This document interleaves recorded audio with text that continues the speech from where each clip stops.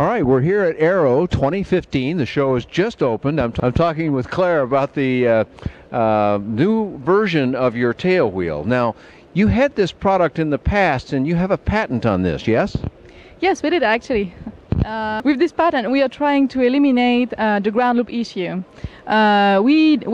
Developing this product, we discovered that the ground loop situation was due to a distance that we call the trail. The trail, this difference between the two axes. Exactly, between the rotating axis, the pivot point, and the wheel axis.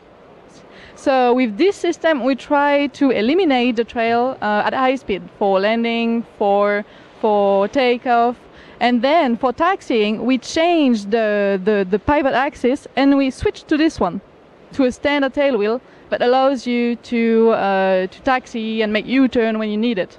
So this is not an automatic thing. This is something the pilot does. That's the purpose of this cable that you have here. And so when he's landing, or she is landing, and you want the wheel to be in proper trail behind the airplane, then it's fixed in position. Yeah. But when you get to the ramp or the hangar and you want to be able to turn very tightly, now you can unlock that. From the cockpit. From the cockpit, and then the airplane can swivel very quickly.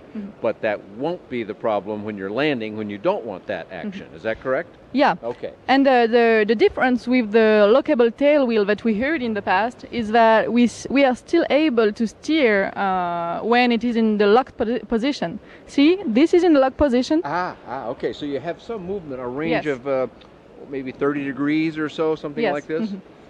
Okay. And in this position, you just follow the rudder. So you still can control the steering of the aircraft at landing and takeoff. So this makes it pilot friendly then. What he expects or she expects will result in the normal steering. Okay, can you unlock this now and show me that? So we unlock easy. And now you see it can swivel. Now you could turn almost in position. Right. All right. Beautiful. And it's very easy to relock. You just have to do a movement with the rudders. Okay, as soon as you come back to straight, it'll automatically lock, and then you would have to pull again to unlock it again. Exactly. I see. Okay, well, while you did that, Claire, now we begin to see over here, it's only a cantilever construction, and this is new from before too, right? Yeah, we actually finalized the design of the tail wheel. Like as you said, it's a cantilever installation. We also changed all the upper part, which is way more. All new hardware then. All new. It's way more compact, and we worked on the position of the tail wheel compared to the rudder and the fuselage, so it doesn't change anything when you switch from the old one. Oh, I see. Okay. So this can be retrofit then easily. Yeah, it is exactly the same way than the Scott, for example. So it won't change the center of gravity or the position of the aircraft. Beautiful. Some very good work. Okay, now you have another version of this because this is kind of a large tail wheel. When I look at this, I think, well, that would be a big tail wheel for my airplane. I don't have a tail dragger today. I should, but I love tail draggers. But I look at this and think, this is kind of big. So you have a smaller version for us. Yeah. Can we see that, Claire?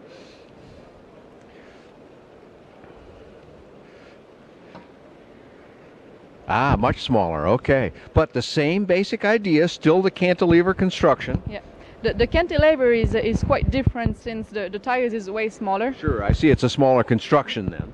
And this size of tire is, I would say, the most standard that you can find on LSA, experimental, and even certified aircraft. Yes, I would say this is a fairly common size. That one over there is sort of the big boy tire. Yeah, it is. It's an intermediate between the baby bush wheel and the standard tire.